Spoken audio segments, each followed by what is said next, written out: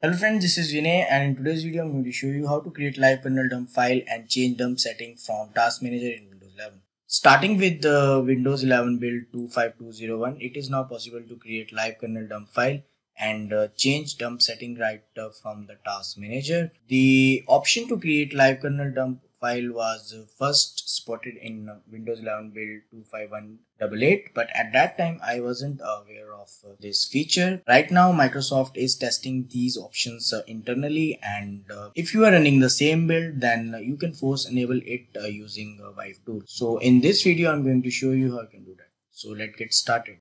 So first of all, you need to download and set up vivetool on your Windows 11 PC. I have already created a video on how to do that, so you can check the link in the description. After that, you need to launch command prompt with admin rights, and for that you need to click on the search icon available on the taskbar, and then you need to type cmd. When command prompt appears in the search results, click on run as administrator. USC dialog box appear, click yes to continue. Now here you need to execute this command. I have added the command in the description as well, and then hit enter. Once you get this message that successfully set feature configuration, you need to restart your computer to apply the changes. So at this point, you have successfully added an appropriate entry in Task Manager of Windows 11 to create a live kernel dump file or to change a dump setting. Here is what you need to do. So first of all, you need to launch a Task Manager, and for that you need to use Control Shift Escape key combination.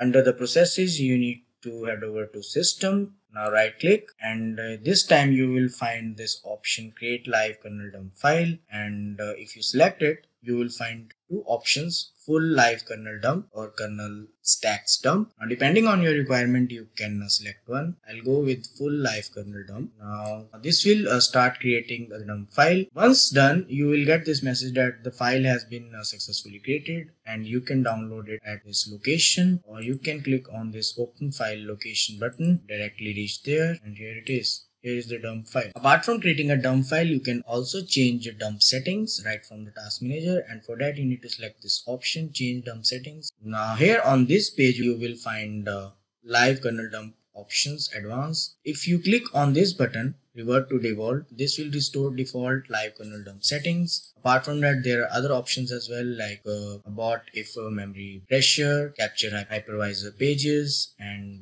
other two options as well. So these are the dump setting that you can manage. So that's it guys. Let me know your opinion about availability of option to create live kernel dump file and change dump setting in the task manager of Windows 11. I hope you find this video useful. Don't forget to like and subscribe my YouTube channel for more interesting videos. Thanks for watching.